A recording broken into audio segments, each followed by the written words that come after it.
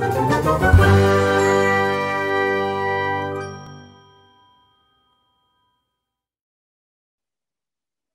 and welcome.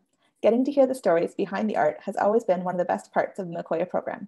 Please enjoy as I speak with Hannah and Gracie about their artwork, and be sure to check back soon as there will be more content released throughout the exhibition. So my name is Gracie Hergert, and I go to St. Maximilian Kolbe Catholic High School. My name is Hannah Claire Gomez, and I go to Aurora High School.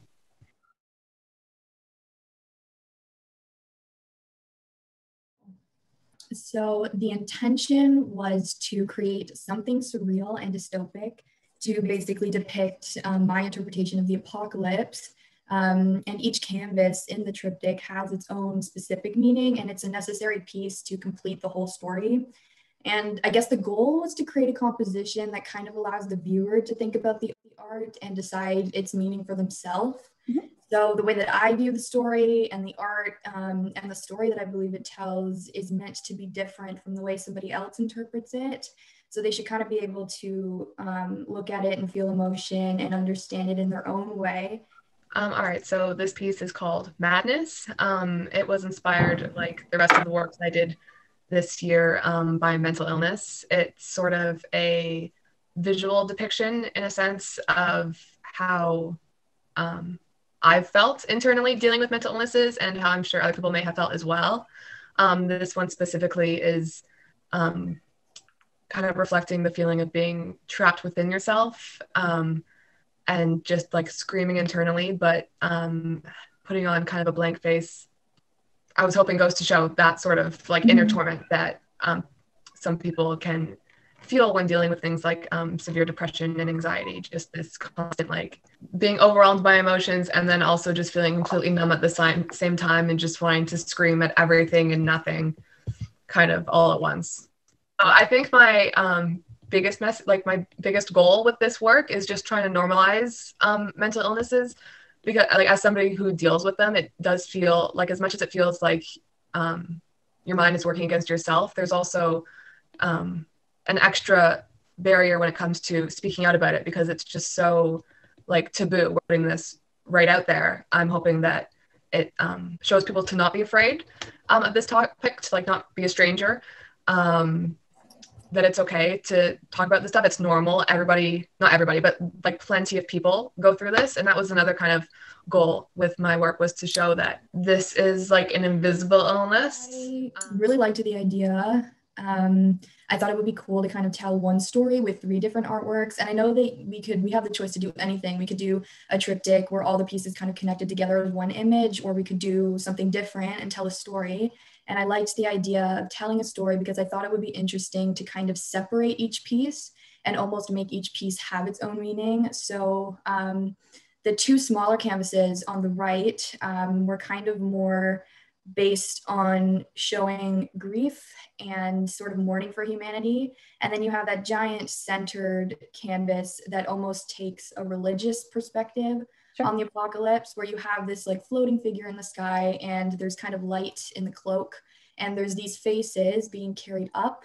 And so that can almost kind of represent some kind of godlike figure, you know, taking people to a better place after all of this destruction and stuff. So it was kind of nice to tell that story a little bit. So the middle kind of takes away from all of the dark and dreariness of the 2 canvases on the left and the right. Yeah, sure. Yeah. So it's kind of like the middle piece is like the action is something that's happening, and then you have sort of the emotions on the edges for the context around it. Yeah. Yeah, exactly. I was largely inspired, I guess, by my own struggles. I know, like from personal experience, when I have opened up to some people around me about my own struggles, they have reacted in a way that just like, not bad, but just where they're like, I would have never guessed, you know, because as somebody who deals with it, you become really good at putting up a wall. It is something that many people struggle with, but that isn't talked about nearly enough for the impacts that it has. Yes, I got inspired from a lot of movies and science fiction, and I just thought it would be kind of a twist to do something more on the dark side. So I don't know if you know the show The 100. it kind of takes on the apocalypse a little bit in a more futuristic sense. It's a little bit different, but it's kind of similar. And I think most of it was inspired based on that, just because the way they kind of depicted, you know, how the apocalypse happened and how humanity survived, you know, how death came, all of those things in that show kind of sparked the idea. Movies, I think it's called Mad Max. I'm not sure. Oh yeah. Yeah. Absolutely. Yeah. That definitely That comes one across. definitely.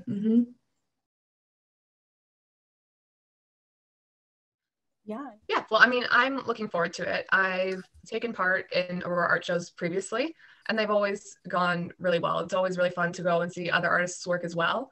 That's actually my favorite part, is just being able to go around and just look at the collection of everybody else's work, which is why I'm kind of sad that this year we won't be able to go in person, because that's just part of like the whole experience. You know, I remember last year I went to visit the high school art show from students that were in grade 12, and that's when it was in the other building before construction started. And I remember just like being so excited to be able to do it this year.